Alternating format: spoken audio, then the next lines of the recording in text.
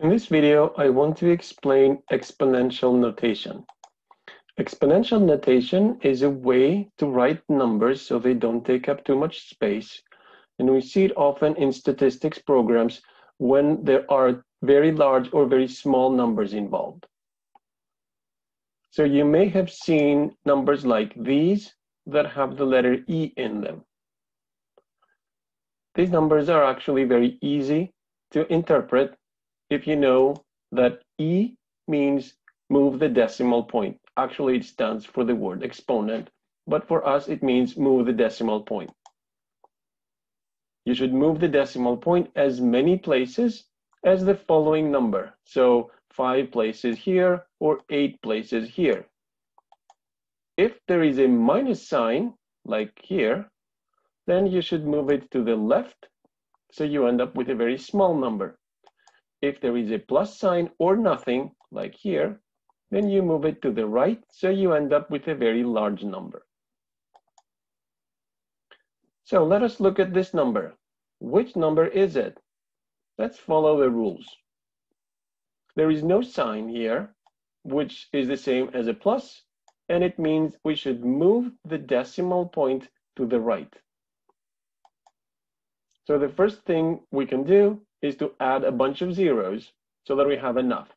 This doesn't change our number. It's still the same number written in this way, but then we're going to start moving.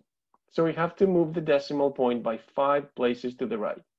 So we start with this one, which is the same, and then we move 1, 2, 3, 4, 5. This is our number. We discard the unneeded zeros. So any zeros after the decimal point, we throw out, and this is it.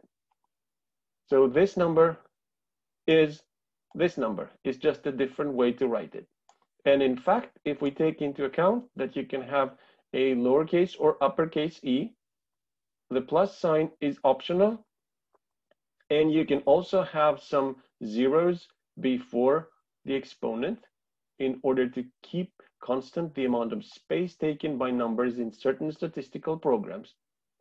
Then all of these numbers down here are exactly the same. They're just different ways, different variants of writing this one. What about this number? Let's follow the same steps. First of all, we see there is a minus sign this time. So we have to move the decimal point to the left. So we add a bunch of zeros to the left of our number without changing it. And then we move the decimal point. So this is our starting number. And we move 1, 2, 3, 4, 5, 6, 7, 8. That's our number. We have an extra zero there, which we throw out. And this is what we're left with. So this is just a way to write this one. And again, taking into account variation that we may encounter, these are all exactly the same number.